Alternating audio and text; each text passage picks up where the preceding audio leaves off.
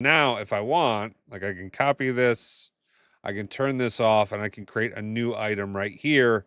Look at that. Now it automatically created that group name here, but now I could change this to something like my decomposition tree, right? So we can actually start to build out that. And now I just changed my name to decomp, right?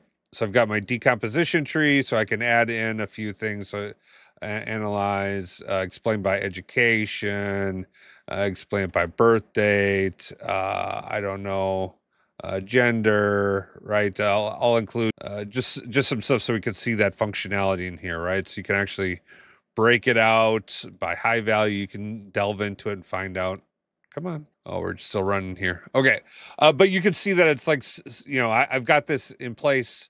So because I now have group visuals, it's going to be very easy for me to like add in some bookmarks to like manage this, right? So first off, I'm going to open up my view. I'm going to go into my bookmarks. I'm going to turn that on. I'm going to say add bookmark.